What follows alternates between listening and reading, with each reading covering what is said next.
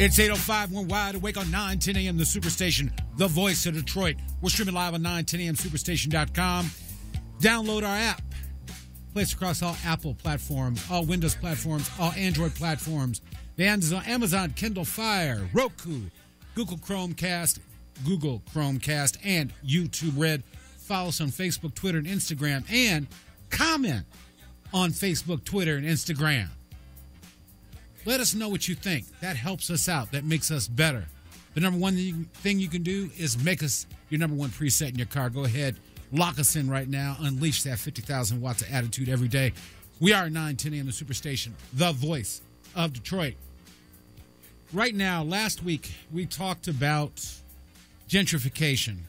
We have an election coming up this summer for mayor, city clerk, which we'll talk about next week, and city council. And one of the bigger issues that we're going to be faced with, and those candidates that are running, the incumbents that are going to running, the people that are going to be challenging them, one of the biggest issues is gentrification. I have on the line Jason Black from the movie Gentrification, right? Gentrified, ethnic cleansing, American style. See that? Gentrified, ethnic cleansing, American style. You actually put up a billboard. Welcome, Mr. Black. Glad to be here, sir. That billboard was crazy. I thought it was rather sane, but yeah, got a lot of people's attention. Yeah. I chose that area strategically. I'm from Louisiana, but I did my research, and I chose that area strategically because that area at 8 Mile, for those of you who live there, is actually significant to you because it's a boundary. And that was the reason why I had that billboard put there in particular. We have your trailer queued up. Would you mind if we played that trailer so people can get the context and the power of your moving? All right. All right, you all ladies and gentlemen, check out the trailer for this amazing movie that's going to be coming out, and you can see it February 18th at the Shrine of the Black Madonna. Listen to this.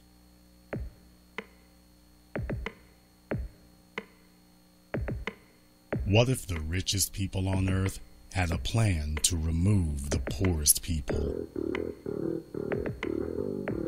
What we're seeing is a class and racial remake of the city to the extent that we haven't before. People are coming back to the core of the cities. Who lives in the core of the cities? The Black people.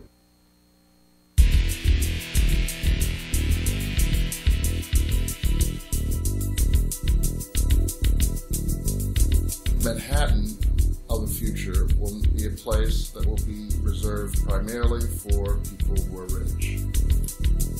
What if everyone had their own economy except you? So they fix up the urban neighborhoods, not for the residents. They fix them up so that the white newcomers to our city will have a place to live, and the black community is left with welfare.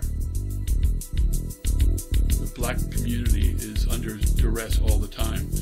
But there is no memo, no smoking gun, no backroom plan that says, who can we do in today? I know. The only time resources are used to develop these communities when there are long-term plans in place to remove the people from those communities, to force migrations, to force evictions, and to price the people out. What if the local police chief is also the local Grand Dragon? There are instruments to help remove us on a local, state, and on a federal level. In a continent-spanning event, Black Channel Films presents the first comprehensive examination of gentrification and how it affects black people. We take you across the country, from Chocolate City to the Motor City, from the Empire State all the way to the Golden State. Some people still think they can bury their heads in the sand, but there's nowhere to hide from the forces of ethnic cleansing, American style. And like it or not, one way or the other,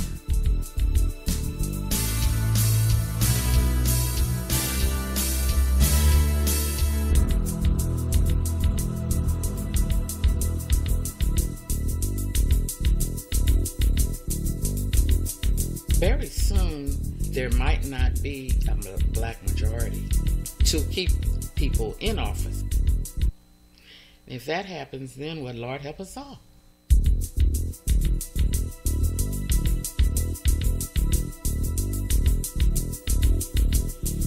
Mr. Black, that ending was serious. The ending of that trailer was very serious, especially, and it rings home to Detroit because we no longer have a black mayor after so many years here. But is that the death knell for Detroit? Explain it. Well, in my first film, 7 a.m., I had talked about Detroit in particular because it was very clear the writing was on the wall about this. The problem that you're experiencing, and we as black people, period, because Detroit is not an outlier. Detroit is actually the epitome of the grand scheme of gentrification nationwide. But the real problem is that this is the effect of not building your own economy. You're talking right now in Detroit about Dan Gilbert and Mike Ilyich and these people who are not even from Detroit, but are coming in, buying up everything they can and whatnot. And there's only one question that you need to ask yourself. With anything new that is being built, with any economic so-called development being built, there's only one question that matters. Is this being done for the people who currently are standing there, or is this being done for someone else? And if it's being done for someone else, exactly who are they? Now, I've had some people in Detroit who have actually argued that they're not being gentrified, black people are not being removed from the city and whatnot. I wanted to ask you one question. Maybe you can help get me up to speed onto something. Maybe I'm mistaken about a few things. How many games are going to be played at Joe Louis Arena, where the Red Wings play at this year? How many games are going to be played there? Isn't that 76 games? Okay. Yeah, about 76. And how many games are scheduled to be played next year?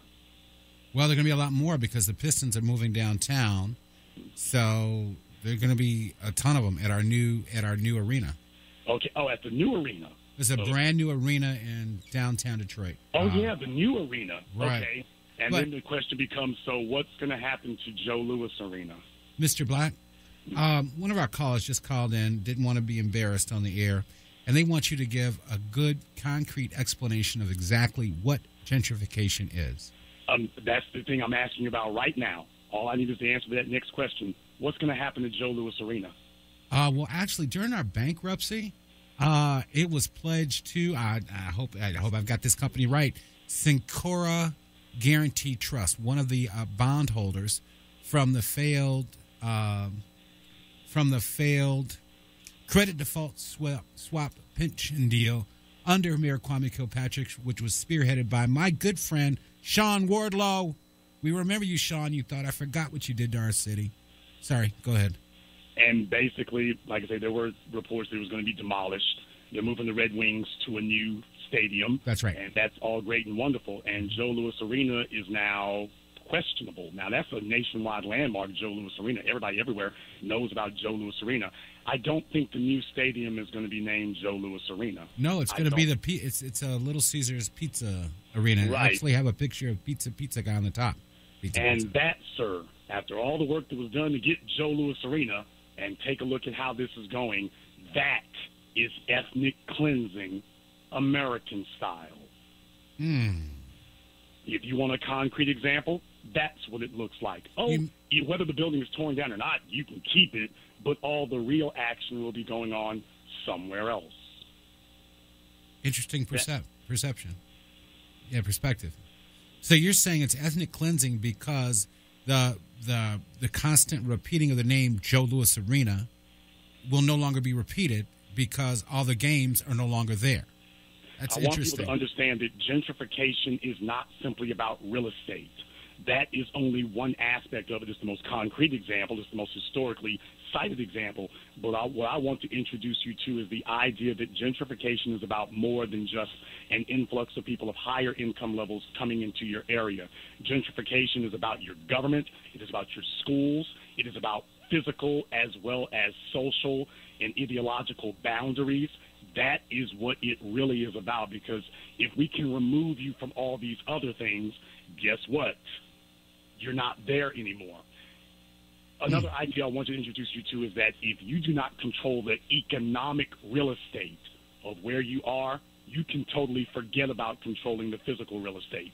When you're talking about Mike Duggan, the lady who called earlier was mentioning about, well, the snow plows haven't been running on time. They haven't been clearing the streets like they were supposed to. And you notice the change happening here. Well, what has been Mike Duggan's priority since he got in office? His priority has been economic development, getting big businesses to come invest big money because we got a big debt to take care of, not clearing the streets. So I'm telling you, you don't control the economic real estate. Outsiders come in, and I'm just wondering to myself here, that new stadium that's being built, is that being built for the average black person in Detroit, or is that being built to be an amenity comfortable to someone who doesn't really constitute that 80% of the population of Detroit right now? Okay. Well, the prices there are going to be awfully high. They're going to be awfully high, but they're building a neighborhood they're building new neighborhoods around it that are supposed to have a mix of incomes and all that. At least that's in their proposal. And we always hear that everywhere we are. And amazingly enough, when there's new construction, it always turns out going to the highest bidder. If not from the very outset, eventually it winds up getting there. And it's not just there. Also in Atlanta, they got stadiums going up. You're witnessing the same thing. It used to be that they used freeways to plow through black neighborhoods or gentrify them. Now they're using hospitals, schools, and sports stadiums to do the same thing now. So just mark my words. Yeah, take a picture of those housing prices while you still can. If they're nice, they won't stay that way very long. Okay. We've got a caller on the line. Who is it, Ramonte? Jackson. Jackson, you're on. Hello, how you doing? All right, go ahead with your question or comment. Yeah, I just wanted to make a comment that I don't think it should be so much protest with, the new president. He got elected because he got a lot of love from people. So if it was a fake election, then thank you, Mr. Jackson. Some people aren't right on time. Continue, Mr. Black. The other thing I wanted people to understand is that gentrification also comes from a government level. I filmed extensively in Detroit. I went down to Grosse Pointe so that people can see Kercheval and see exactly the ominous overtones that the changing of the traffic flow in that area represents. I also went down to Flint, Michigan, where most people don't know that you can go up whole blocks where people have whole pallets of drinking water sitting on their front porches today, not 2 years ago, right now while I'm talking to you, while the state government is saying the water is fine and perfectly okay to drink for the most part.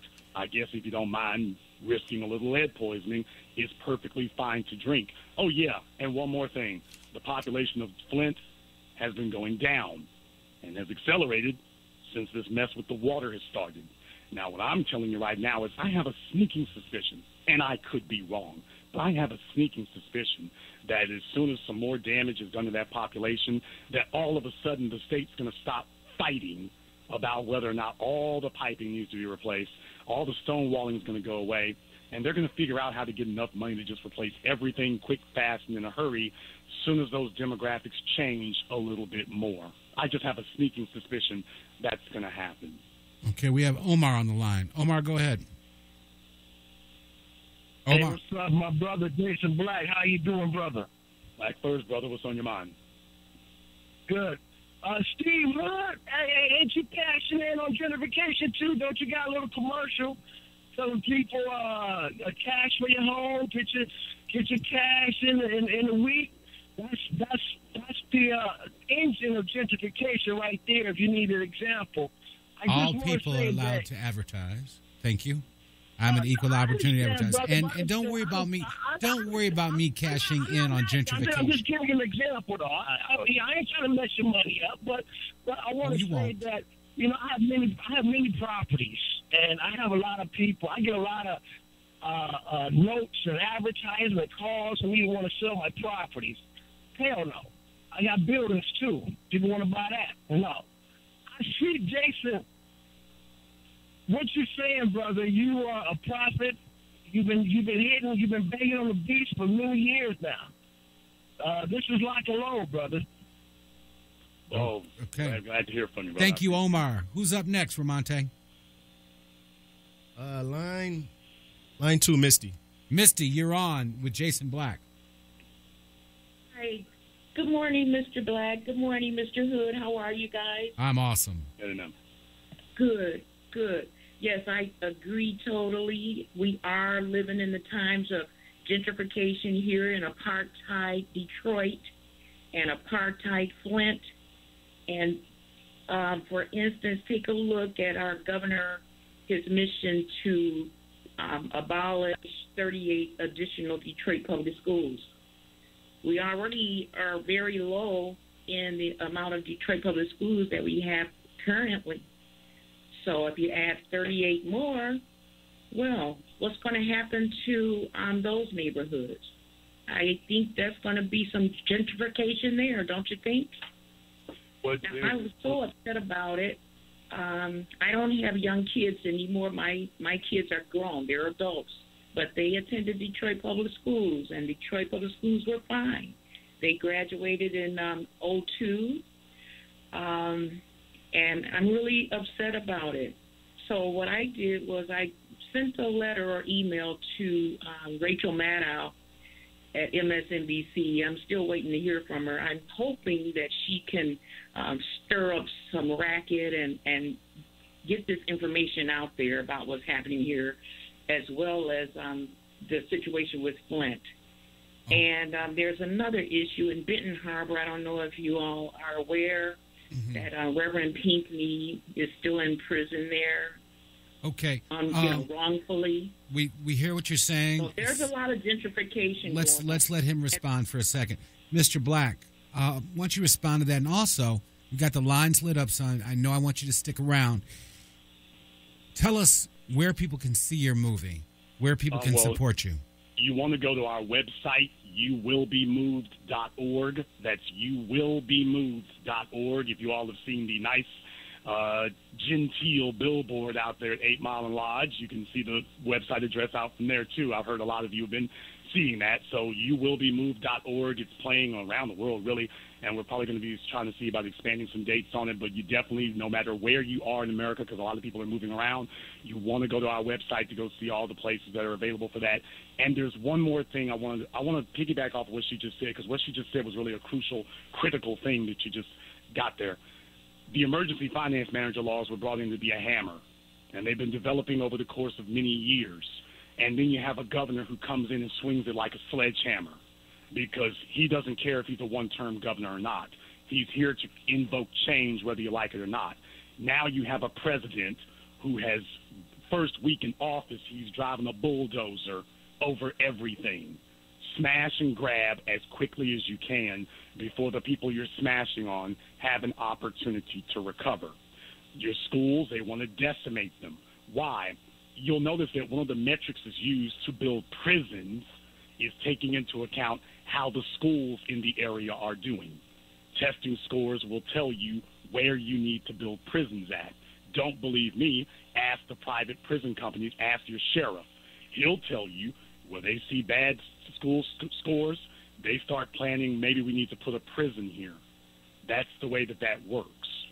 As far as the other issues she was talking about in Benton Harbor and places like that, you can write Rachel Maddow. She was one of the first people to talk about Benton Harbor, but her network just hired Megyn Kelly and Greta Van Susteren from the Fox News Network and booted Al Roker and Tamron Hall. So Rachel might be a nice person, but I don't have as much faith in her network that she works for and their mission going forward as I probably would have had 5 or 7 years ago. Wait a minute, we need to start focusing on ourselves. Mr. Black, are you saying that the friendly black man got booted off of NBC? Sir, they gave him the Timberlands along with Tamron. Wow. But off they go, and Megyn Kelly is going to be taking over for them. Now, she could walk in stone cold drunk. She hasn't been on the network at all, but they're going to remove them who are doing well in the ratings and just give it to her. So what they're telling you is that at all levels, including your media, you are being gentrified. You will be moved. Poor Happy Al. Who's up next, Ramonte? Line 7, Shirley. Shirley, you're on with Jason Black. Thanks a lot, Steve, and thank you for having this program on. Well, we had to get it right. Shirley, hold on one second. Shirley, 1 second. Shirley, 1 second. Yes. We had to get it right because Mr. Black's work was totally mischaracterized in the Detroit press, and so we had to have him here. So go ahead with your question, Shirley. Well, I want to say thank you again for having it, because there's a lot of people that could have done it and didn't. But now I wanted to say this summer I was down to Campus Marcia. I was, going to a concert, and there was quite a few people down there. In fact, it was sort of packed. And up in front of me was what appeared to be a white couple. And so as they walked toward me, I walked toward them because I was going that opposite from where they were going, sir. So then what happened was that he lunged at me like a dog would. And she pulled him back. That was the woman he was with. And he said, "Don't bother that." She said, "Don't that lady. This is her city." Can you imagine? I was shocked. I didn't get a chance to retort or anything to him or even to say thank you for her for maybe saving my life. But I just want to share that because a lot of senior citizens like myself, we need to be careful because the dog is out of the doghouse. Okay. Mr. Black, do you want to talk about the whole emboldening of people? Well, across the board here, I was talking on my own internet radio program about there was a FedEx driver who, in full FedEx uniform, jumps up and some people are trying to burn an American flag. He takes it upon himself to get a fire extinguisher in full FedEx uniform, recorded on video, and he's basically going to play the morality police. He jumps up, grabs their flag, extinguishes it, grabs their flag, yanks it away, and runs off with it. And as I hear, reportedly, FedEx said that they approved of his action. FedEx said this. So, yes, these people are very much emboldened, and I'm kind of wondering to myself, how long is it going to be before your Domino's pizza driver deputizes himself and decides that if he doesn't like your black African national flag or whatever, he's going to deputize himself to remove it? By the way, in the era of Donald Trump, would this president call you a fascist or a patriot? That's how serious it is out here right now, that we've gotten to a point where if you don't think this is that serious, you think about that for just a few moments. This president said openly that after the Central Park Five was exonerated, that they shouldn't be paid anything and that they should have been given the death penalty. So even innocent, you still say that? You're just going to stick to that regardless? This isn't about their innocence. They're not guilty of the crime of rape. You're guilty of the crime of unforgivable blackness, and we need to accept that there is a segment of this society that sees our removal from the American landscape as the unfinished business of slavery, and now they're here to finish the job. Okay, let's take another caller. Ramonte, real quick before break. Line 4, Reginald. Reginald, you're on with Jason Black. Hello, Reggie, are you on? Yeah, I'm on. All right, go ahead. Go ahead, Jason. Reggie, go ahead with Jason Black real quick. Good morning, Jason and Mr. Hood. This is Reggie from Brooklyn, New York. And I just wanted to say that in 12 more days, that gentrification film will be shown here in Brooklyn at St. Francis College, downtown Vincent Avenue in Brooklyn, and Black First. Thank you. All right. That was interesting. So you're being shown all across the country. You got a caller in from New York. How cool is that? We've got to go to break. When we come back, there's more of Jason Black and Gentrified, the movie. We'll be right back, ladies and gentlemen. We'll take your calls after the break. We're going to stretch it out all the way to our hard stop. I'm waking up with Steve Hood. No, I'm waking up with Steve Hood. Nah, girl, I'm waking up with Steve Hood. Ladies, you're confused. I'm waking up with Steve Hood, and I do it every morning.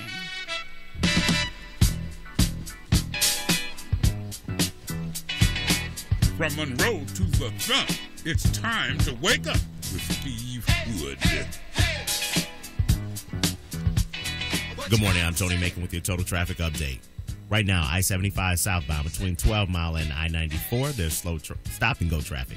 I-275 northbound after 8 Mile, there's an accident blocking the shoulder. Stop-and-go traffic from 6 Mile.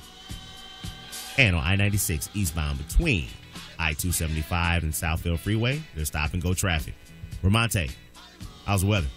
Currently in Detroit, it is 28 degrees with a high today of 34 degrees and a low tonight of 29 degrees. That weather report has been brought to you by Weather Vision. It's 8:33 and we're back. 9:10 a.m. This Superstation, the voice of Detroit. Our guest is Jason Black. We're talking about the movie Gentrified. Give me the full title one more time, Mr. Black. That's Gentrified, Ethnic Cleansing, American Style. Gentrified, Ethnic Cleansing, American Style. Ramonte, who's on the line? Line 1, Robert. Robert, you're on with Jason Black. Hey, how you guys doing this morning? I heard a news report yesterday that really outraged me, that the taxpayers of Michigan are going to have to pay these gentlemen, I ain't going to even call them gentlemen, these guys, legal bills that are being indicted for, the Flint water crisis. You're talking about the emergency managers in Flint, right? The emergency managers in Flint and the other guys, and the taxpayers are on the hook for their legal bills now. Now, if I took a dollar bag of potato chips out of the gas station, that guy will be allowed to shoot and kill me. Or, if he don't do that, I'm getting thrown in jail and everything legally is going to happen to me. And I will not be able to get no money from anyone for any legal services but myself. Now, it amazes me how these guys can have a part in poisoning an entire community, and 2 years later still can't drink water out of their faucets, and the very people over in that community got to pay their legal bills. I mean, I think Bill Schuette ain't doing nothing but grandstanding. I mean, these people that got indicted have already been assured that nothing is going to happen to them. Nothing ain't going to happen to them. I hear what you're saying, Mr. Black. You see what's going on here? These guys were allowed to poison the city, and now the city of Flint has to pay their legal fees. Oh, man, Kim Worthy might step in and defend them. She might be defense attorney for them. So that's the way it could work here now. Look, and understand, these are just the scapegoats, okay? This came from the top. This came from the very top, and that's what we're not talking about. These are sacrificial lambs that are being tossed out there because that's their job. They're the designated victims, but your chances of convicting them are relatively low. These are just being held up so that you keep your eye off of who the real culprit is. Isn't that right, Governor Snyder? And that's the way that this works. Okay. When you don't have control of your economy, you are subjected to individuals playing blatant games right in front of your face. Ramonte, who's up next? Line 3, Shahid. Shahid, you're on with Jason Black. What's Abdullah? Abdullah, you're on with Jason Black. Yes, thank you for taking my call, and thank you for having the great show that you have, because what the brother said to the Black is so right, because I came here in 1950, and I've seen lots of things taking place, like black violence, all that, and how they brought the freeway through there and destroyed the black neighborhood. And during those times, we had a black hospital and restaurants and drugstores and all that, and how they have just taken stuff away from us, and people from all over could see how great, this is a great city, Detroit. And they have come here because I got friends from all over the country, all over the world, rather. And you got people here coming here from China, and they keep making money, starting their business in Korea and all over. But our people, the ones have been destroyed. Like you said earlier, what they're trying to do is destroy our people, see, because the super rich people, see. And they're the one who's progressing over us. We made them rich. And I hope our people can see this. And my brothers are wise and progressive thinking brothers, Brother Black, and you too, brother, because y'all see that hand is right on the wall. Okay. Thank you very much. Ramonte, who's up next? Sharon, line 6. Sharon, you're on with Jason Black.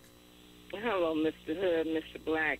My statement is, I saw it coming a long time ago, but I didn't know it would be at this magnitude with the president being in the office, or so-called president being in office right now. So, with that being said, with it being so big, like they're moving us out of the country almost, what do we do? I mean, besides sit down and just lay down and take it. I'm very glad you asked that, because my film deals with all this. My previous film, 7 a.m., laid out why we're the poorest people in America. They hate you because you're black, but they're able to victimize you because you're poor. That combination is deadly. Let me say that again. They hate you because you're black, but they're able to victimize you because you are poor. So what do you do about it? First of all, you need to understand the real reason that you got into this. In a case like Detroit, you all have had your politicians lie to you since Coleman Young. Your politicians have lied to you. They've told you that you're not a black city. They told you get along to get along. They've refused to even state that this is a black city. 80+% of the people are black, but they won't even come out and say that. If you were in a place like Yonkers, that wouldn't happen. If you were in Miami, Latinos wouldn't be so coy about it. Because you're afraid to acknowledge that, it basically leaves you in a position of saying everybody else build, but we're going to take a back seat even though we're 80% of the population. So you're invoking an apartheid system on yourselves. If you don't have the support of the government for 80% of the people, no wonder the remaining 10 or 15% can do like South Africa and bogart you on everything else. First order of business is stop being coy about that. And that's not about making anybody else unwelcome. It is about the fact that you are equally welcome as they are, and you shouldn't have to put a blanket over yourself to make someone else comfortable with your presence. And I was said before, they said we want black folks to have a seat at the table. No, we don't want a seat at the table. We want to acknowledge that this is our table, and everybody else can ask for a seat, and we can determine if you'll get a seat at our table. But when we own the table, we don't need a chair. As long as you have the idea that we need a seat at our own table, then guess what? Other people come in, and in the middle of bankruptcy, they can get $200 million to build a hockey stadium. In the middle of the state city's bankruptcy, they can get money given to them. Meanwhile, black people can't get pipes in Flint. Trying to make a point here to understand that.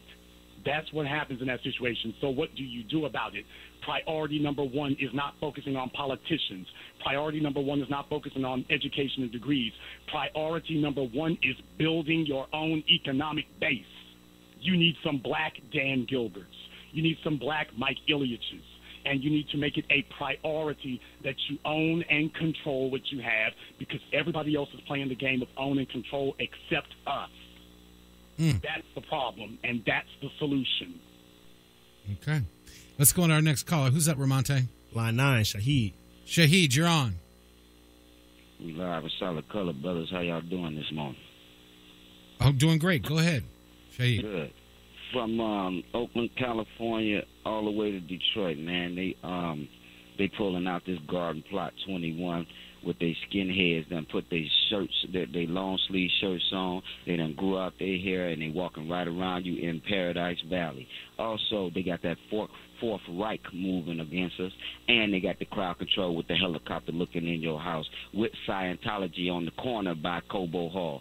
So what I think should be done for Joe Louis Arena, since it's Joe Louis Arena, they should bring Kronk down there and also have boxing going on down there, you know, with MGM and all that. That'll bring a lot more stuff to the city also, but I don't see why they don't see that. But you got the white folks walking their dog through your neighborhoods and everything. I ain't saying they can't, but they got real brash attitudes. And see, when they came on me down there in the Paradise Valley, they saw not to be coming against me like that, because when vans pull up and they show you don't be messing with me, you'll figure it out. But I need my black people to get some soul back in there. Thank you, Shahid. That's an incredible comment. You've really inflamed them, Mr. Black. Well, I'd like to address part of something he was talking about indirectly there. It's very nice for people to mention that, well, don't mess with me. Brother, if they want to touch you, they can touch you. Anytime, any place, anywhere they want to. If they want to do that, they can do it, and there will be relatively little you can do about it. I want to ask you one simple question, Mr. Hood. Anybody else listening? I want to ask you all this question in Detroit. For the last 40 years, will someone in Detroit explain to me what has been the black agenda? There hasn't been a cohesive one. And that's the difference, because let me tell you something. The moment we had a cohesive one, there were a bunch of us that got behind Don Barden to get a casino license here. And then it was fractured off as people were bought off. Very interesting. when you go down there to Greektown, I thought that was an interesting dichotomy when you go down there to Greektown. Now, for those of you who live there, you're going to understand the visualization of this a little bit better than some other people will. But when you're standing there at the end of Greektown, looking down towards Greektown Casino, on the right-hand side of the street, you got Five Guys, Marble Slab Creamery, the parking lot for Greektown Casino. On the left side, you got all those nice restaurants, double level, with non-black people, basically, as the patrons over there. I found that the black people were customers on the right-hand side of the street where Five Guys was. Not quite so many of them, nearly as much on the left-hand side. I go to New Parthenon on the left-hand side. I just thought I'd say that. I've been there myself. Nice place. Okay. As a matter of fact, I found that to be very interesting. So what I'm telling you is everybody else has an agenda. Our agenda got outsourced. We got it into our heads that Greektown Casino was going to be the black economic base. And we have to accept that Dr. Claude Anderson, who got run out of Detroit on a rail, by the way, when he said it, but Dr. Claude Anderson was right that if you are an obsolete labor force trying to get back our relevance as the labor force, and that's not going to work in the 21st century. They'll use you for labor to build the stadium, but the stadium is going to be built in less than a year. What's going to happen after that year? Where's the economic base for you after that? Well, after it's built, you're gone for the next 50 years. We need an agenda is what we need, and we don't need 40 million of them either. We need all of us to be on the same page. Unfortunately, there are a lot of us, as you stated, who, because they think they can get favors from the dominant society by saying, oh, no, I'm not with those people over there, then next thing you know, they undermine us from within. So before we can get anything done, we all have to agree on what is the agenda. The agenda is black economic power. That's the agenda. That's how you stop this cycle. So it won't matter who is in office. They may hate you, they may love you, but they won't be able to hurt you anymore. Okay, let's take in a couple more calls. Line 5, Barbara. Barbara, you're on with Jason Black. Yes, good morning. Hey, Mr. Black. You just hit on what I wanted to present, because a big part of the problem in the city of Detroit is that you have black folks who have platforms and they use them to pump misinformation into the black community, you know, to support those who would do us harm, and Democrats who say they're Democrats, but they talk like Republicans, you know, all for 20 pieces of silver and a big-time job or whatever they can get from this. So that's a big problem that we have right here in the city of Detroit. People working covertly, and it's really destroying those who would want to do something positive to change things around. Thank you. Well, let me address that, because they're not working covertly. These people have been showing their colors for decades. Ain't that right, John Conyers? Ain't that right, Monica Conyers? This is not something that's been hidden. Black people Now, let's not mess with John.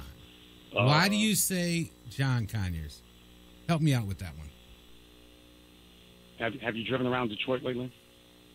Yeah, I drive around Detroit every day. But what has John, our congressman, done that has been so against us? Help us out. Help us out. I don't think I have time to go into that during just one broadcast here.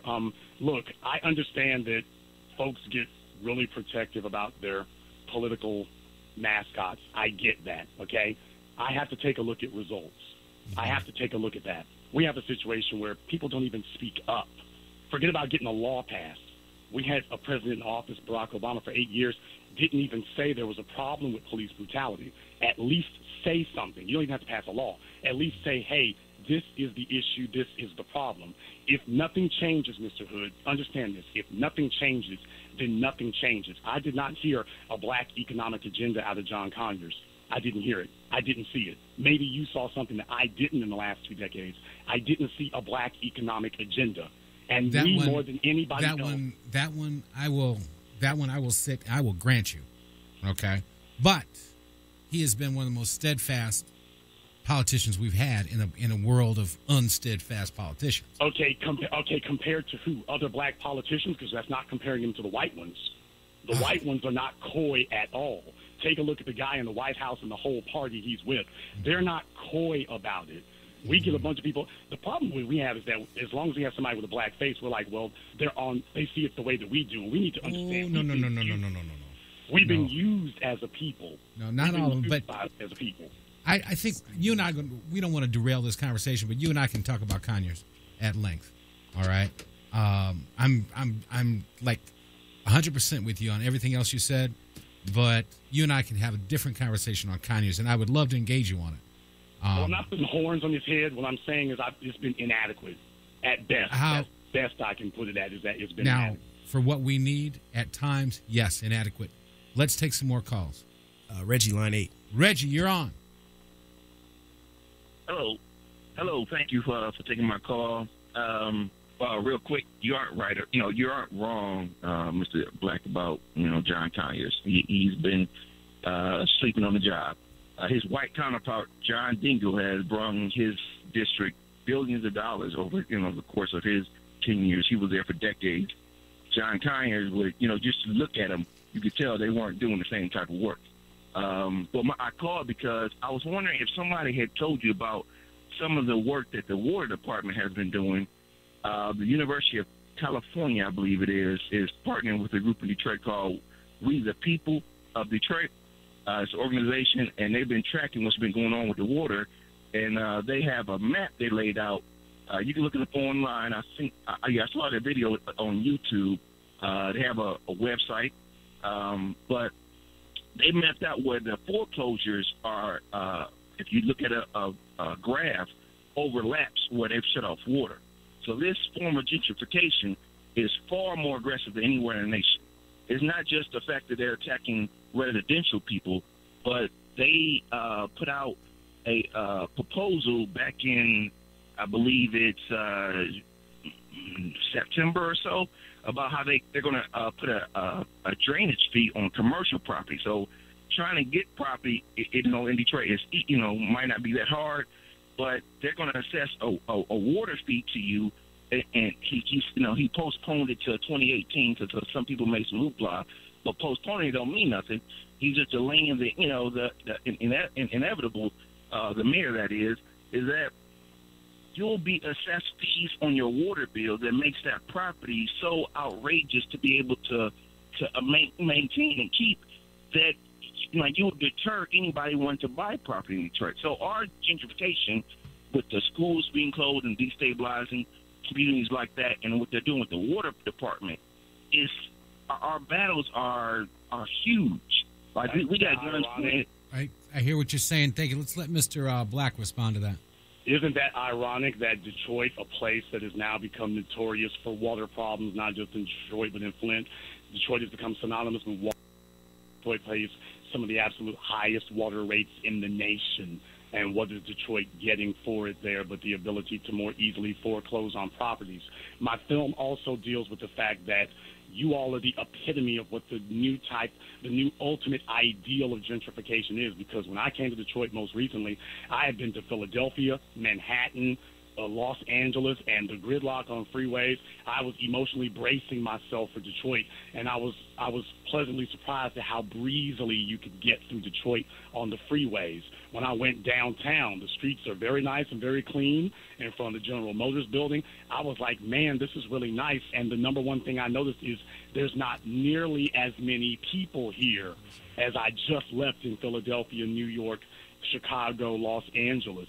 And that is what is going to keep your property rates going up and up, because as more affluent people move in, they'll realize that what they would have to pay $1 million for in New York, they'll be able to pick up for a quarter of that in Detroit with none of the congestion, all of the amenities, the Riverwalk, everything else, all the amenities, none of the congestion. That is the ultimate ideal of gentrification in America today, emptying out the cities of the economically undesirable, replacing them with a much smaller number of people who are smaller in number but are much greater in economic value. They're emptying out your city of the economic undesirables to leave only that purest core of people who are most profitable. It's starting to look more and more like a business, isn't it? Get rid of the low-paying customers, keep only the high ones. Good work, Mr. Snyder. Good work. Mr. Black, we're about out of time. I've got a ton more calls for you, but we have a hard stop at 8:55 our time. You've been awesome. I want you to tell people who like your perspective where they can read about the movie and where they can see it and all of that, please. You can go to our website, youwillbemoved.org. That's youwillbemoved.org. You can see it at the Shrine up there in Detroit, and it's playing across the country. And I'm very glad I got to come to Detroit and put up the billboard. My only regret is that somebody there didn't do it before me. Yeah. Well, Mr. Black, we want you to come back maybe closer to February 18th if you're going to be here for the screening. I want you to come on in. I'll allot an extra half hour, and you and I can chop it up on John Conyers. That seemed to be a little bit of consternation, but I want to go back to something. I got another minute left. Our caller said something, the previous caller said something, the guy that was talking about water, talked about the stormwater runoff fees. And let me tell you, he's right. And I've actually told the mayor to his face it's going to be the biggest business killer in Detroit. The biggest, because nobody's prepared for that extra fee, building all that in with our high insurance rates and all of that. But the businesses won't pay it. That's the real irony of it. Just like with the stadiums, they haven't paid. They're the ones who owe the most water bills, millions of dollars in debt, and they haven't paid it. So the irony is that tab is only going to be for the citizens, not for the businesses. That's the irony of it. You should, if that's true, you should see what our grocery stores are going through right now. They're freaking out over the stormwater runoff fee. It's crazy. But you will be moved. Okay, closer to February 18th. You promise to come back? Yeah, I'll be glad to speak with you. Awesome, sir. All right. Thank you very much, Mr. Black. Jason Black, ladies and gentlemen. Mr. Macon, flawless Tuesday. A terrific Tuesday. Flawless victory. Fatality. What is Mr. Dirk's name, Ramonte? Dan Dirk. Dan Dirk. Not Jason Black.